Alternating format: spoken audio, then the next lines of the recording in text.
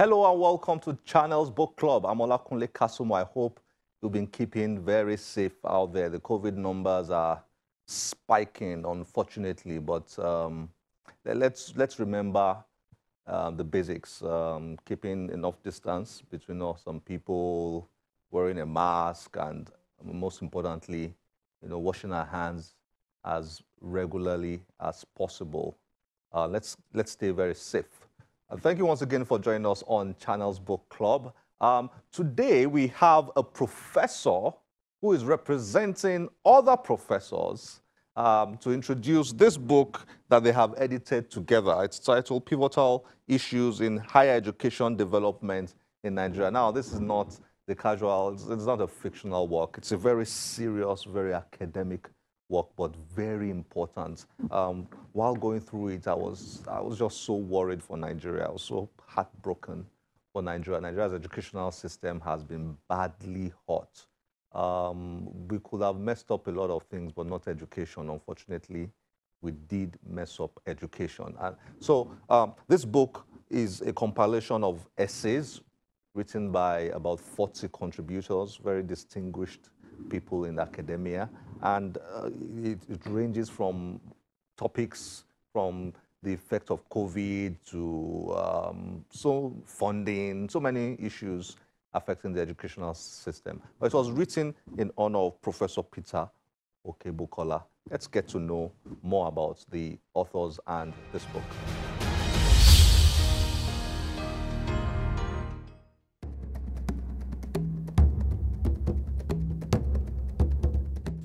Pivotal Issues in Higher Education Development in Nigeria is a collection of essays written in honor of Peter Okebukola.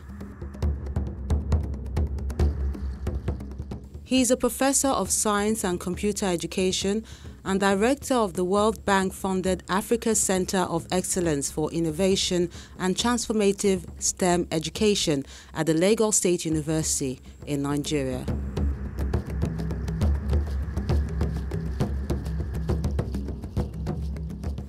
The former Executive Secretary of the Nigerian Universities Commission and the current Chairman of the Council of the National Open University of Nigeria.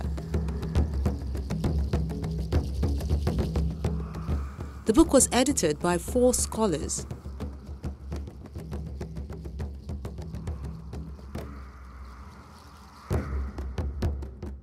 Shola Akinrinade is the pioneer provost of the Anti-Corruption Academy of Nigeria, the research and training arm of the ICPC from 2004 till 2020. He is a professor of African Diplomatic History and International Relations at the Obafemi Awolowo University, Ile-Ife. Shiyon Oyeweso is a professor of history at Osun State University. He is currently a visiting professor and executive director, Center for Black Culture and International Understanding in Osogbo, Osun State. Samuel Odewumi is a professor of transport and environment and Dean School of Transport and Logistics, Lagos State University.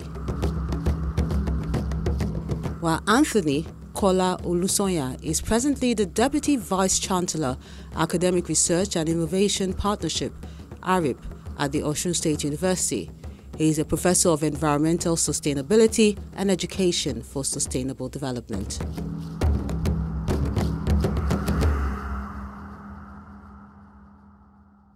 Prof, nice to have you on Channels Book Club. Great to have you here. It's my pleasure. I've been a member from home all the time, but thank God I'm in the room with now. us here today. Great. Thank you.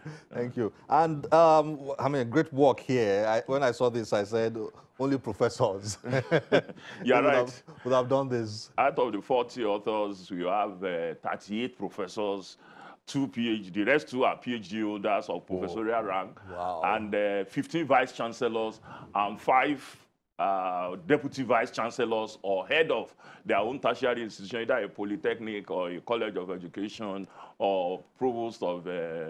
So Nigeria must not joke with this. That is right. I mean, 15 VCs, Vice chancellors, present and past and present, yes, contributed to this. So that is right. 38 professors. And with the two, we have 2 professors and vice chancellors, one from America, one from Europe, and the one from Europe, which is Galad, is the head of their open university. He was knighted. He was given knight because he's the biggest name in distant learning. John Daniel. Sir John Daniel. So we thank all of them for their contribution, and we thank Channels for giving us the opportunity to ventilate what is inside, because it's not just writing, it's like lighting a candle and putting it under the bushel. It will be useful to nobody. And like Baba Obasanjo wrote in his foreword, education is a matter arising. There will be no final word. We have to push it to the national agenda to create the discourse around, because these are people from the field, hands-on. Many of them, we talked about them and their contribution. Oloyede, who's been vice chancellor and now JAMB registrar, and Shola Akinrinde, Labo, all of them, they have Adamu, they've all been on the field. So we are having the cream la cream of those who understand the issue of education in the room in this book, and we believe that it is something that we continue to debate, because many of them not only brought out the problems and challenges, they profile solutions. I don't even know. You know, I'm heartbroken when it comes to education in Nigeria, and I mean that. I mean, I don't even want to think about it many times, because I mean, this is the crux of development, civilization, of development, education. That's true. And I've told people many times that we could afford to mess everything up in Nigeria, but we could not afford to mess up education, and we did. And it's getting worse. It's not improving. And it has been compounded by COVID now, because we are not really, we were badly positioned before, but now it's exposed. Yeah, that is what I've seen in this book. Pivotal issues in higher education development in Nigeria. You provided a bit of an insight, but let's, for the sake of somebody who's watching, who's wondering, this is a collection of essays addressing different critical issues. Actually, 40 contributions broken into 8 sections. Each of these sections addressing different. The first section, because the book is about Professor Okebukola pulling out of academic, and all his life, it has been about tertiary education. So what are these issues? The first section is a tribute to him and his trajectory through life, done by Professor Uweso. Then his academic trajectory, Odyssey, by Tony. That was an unpleasant job to do. Writing about his academic work is not something you want to pick to do. So then after that, we went to section 2, which is about cross-cutting issues. That's where we have Professor Oloyede on the cacophony in education. Yes, educational issues. That was an interesting, and so many other chapters in that. Section 3 is about Okebukola and all his dimensions in education. Okay, quality assurance, corruption, anti-corruption, that is sorting, and the grill mills, he was able to close them down. His initiatives at National University of Education. He introduced about 100 innovations as executive secretary. 60 of those innovations were for the general university system, whereas 40 is for NUC itself. Now, so we now examine what is the status of those innovations now. You know, Oga go, Oga come. People come and go. What happens to innovations and sustainability in the education industry, but generally in administration in Nigeria? Then, of course, the section 4 is on the COVID. because COVID impact yes, on it education came suddenly. in So Nigeria. people have solutions on the way to go. Like Professor Akiniade asked, we are asking when will the school open? But we have not asked how will learning continue. How will learning So continue? you may open school like we did in LASU, as I mentioned. We have to close down again because COVID did not allow. So the question is not just only when will the school reopen, how will we continue learning? So that is on COVID. Then on section 5, that's quality assurance. Look, even when we now introduce online learning or whatever, how do you quality assure? One interesting example, we did the MBA exam first time as a pilot for subjective exam, where they have to write, not just answer multiple questions, they write. So one of the rules we set was that people should put on their camera when they are answering the exam. So they turn off many people turn off some of the cameras. Yeah, in order to do their thing. All those things are the quality assurance and regulations we have to bring to bear. Then, of course, on item 6, section 6 is on gender, equity, and access.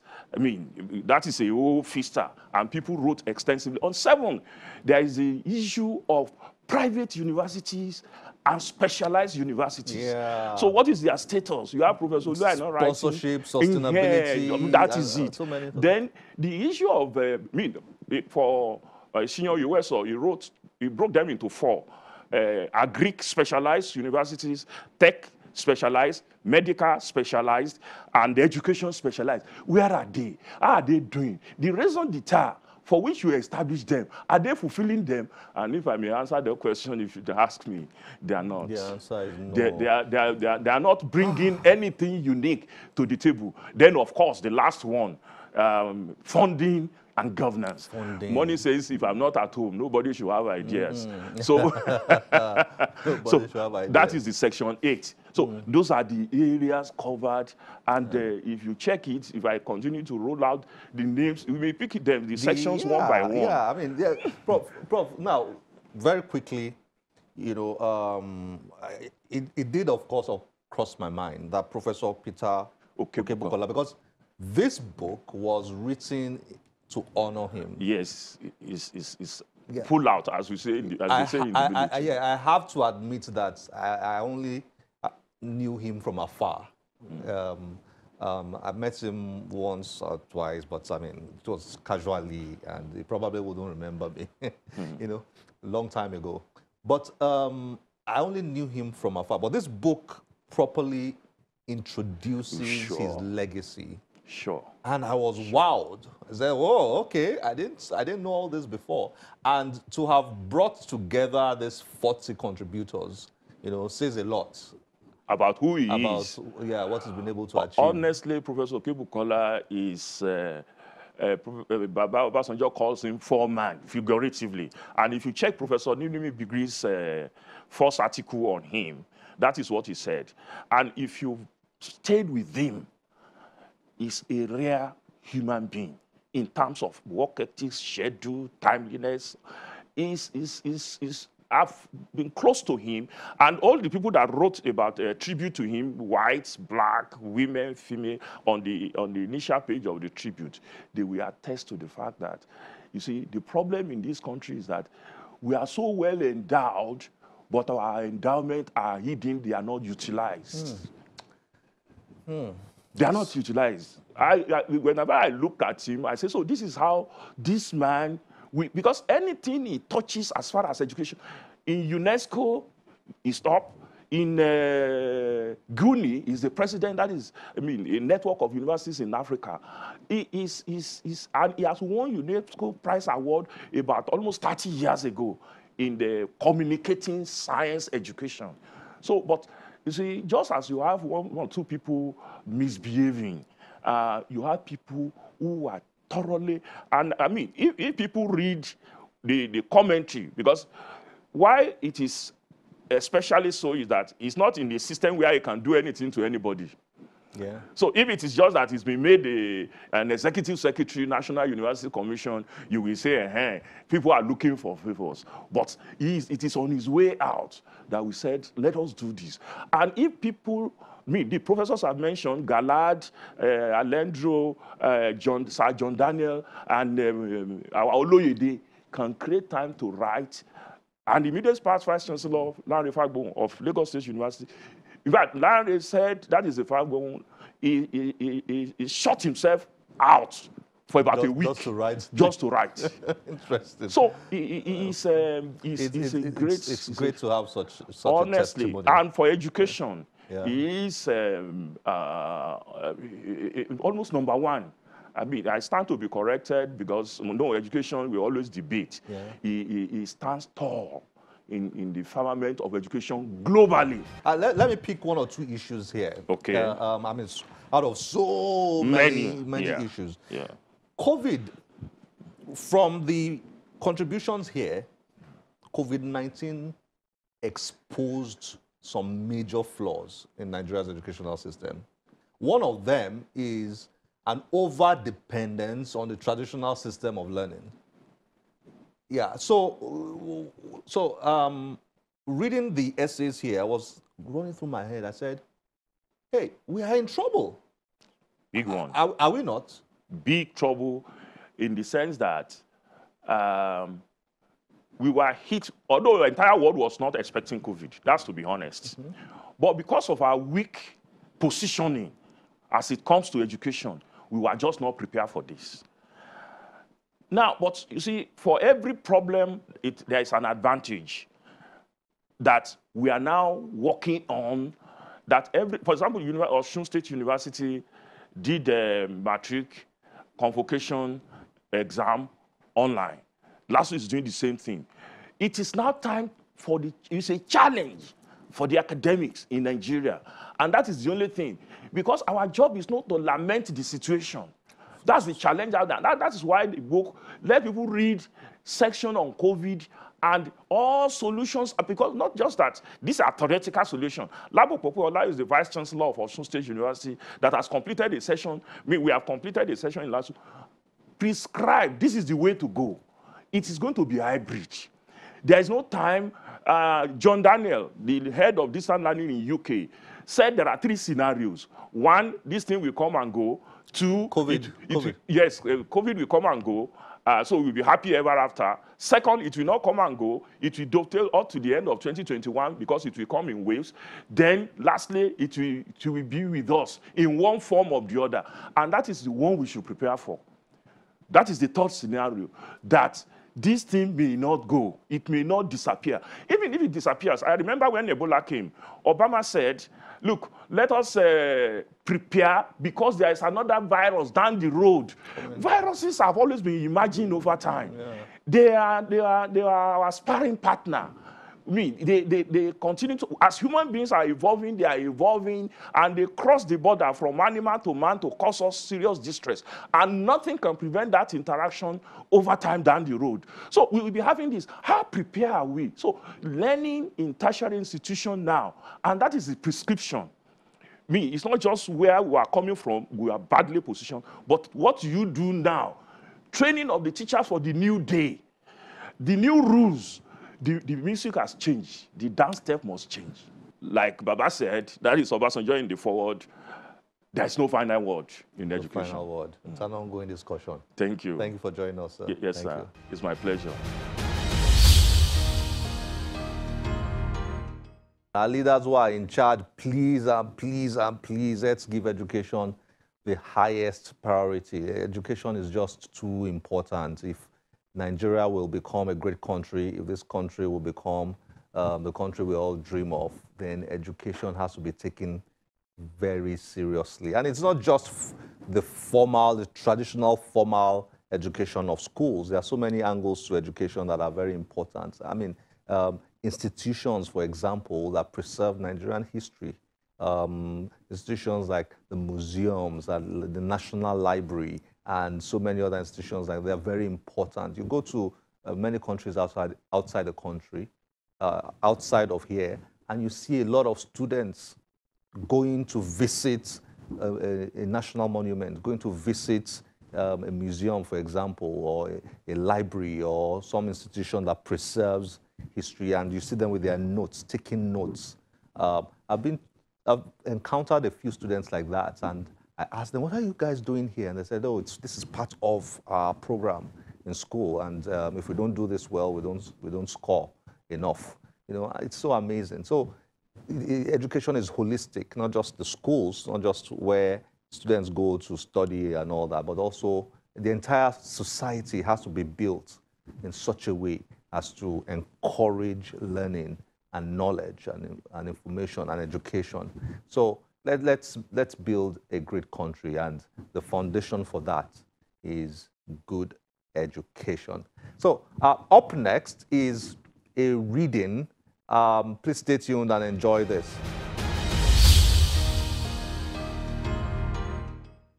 My name is Mishak Ilobi, and I'm from Nkwele Zunaka in Anambra State.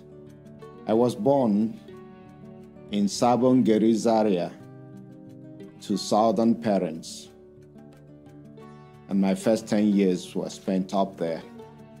I wrote this book, Living Between Worlds, as my autobiography, capturing the different phases of my life journey thus far. Let me read to you from page 8 of this book, speaking to my early days in Zaria. I bent over to resume my search for my shoe when I eventually heard the nearby roar of a train. And suddenly, the woman's antics in the rain made sense. I immediately jumped out of the railway tracks and into her waiting arms, just in time for the train to roar past with its horn blaring. Shivering in fright and shock, I cried into the hands and bosom of the stranger as she cuddled me and wept in sheer relief. She took me to her stall and offered me a bean cake that she was selling by the roadside. That Hausa woman saved my life. Me, the TCK, the third culture kid, and with that action permanently erased from my heart the us versus them mentality. To this day,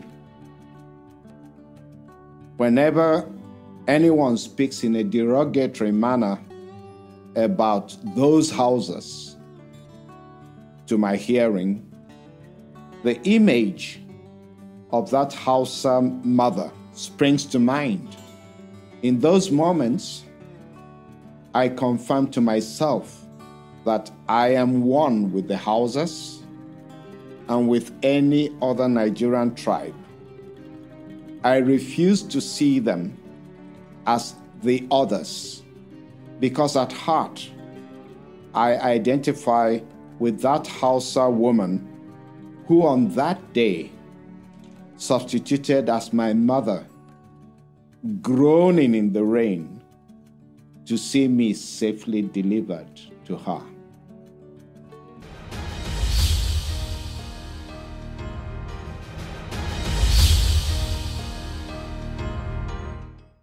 For some years now on this show, we've had a national essay competition, book review essay competition, for senior secondary school students. We've always taken the winners to an international event. We've gone to the Frankfurt Book Fair, we've gone to the Sharjah International Book Fair, we've gone to the ButcherCon conference, different cities around the world, and it's usually a very great experience for the winners. Last year, we started this competition again for the year 2020 with the hope that the winners will be taken to New York in the middle of the year. But unfortunately, we all know what happened last year. Nobody expected COVID-19. It struck everybody really hard, and we were forced to suspend the competition. We've had a lot of inquiries, rather, students calling in, what is going on, has it been cancelled, and so on. No, it has not been cancelled, but we've been forced, to change direction. So look out on this show, as from the next episode, we'll be updating you on that competition that we started last year. We will eventually pick the winners for that competition, but we'll have to go in a new direction this year. So watch out next episode for an update on the Channels Book Club prize for literature. I'm sure those of you who have been excited about getting this update will be looking forward to that. This is where we have to end the show today. As always, we'll be delighted to get your feedback through any of our social media platforms displayed on your screen. My name is Olakunle Kasumo. Remember, one great book can change your life. Bye-bye.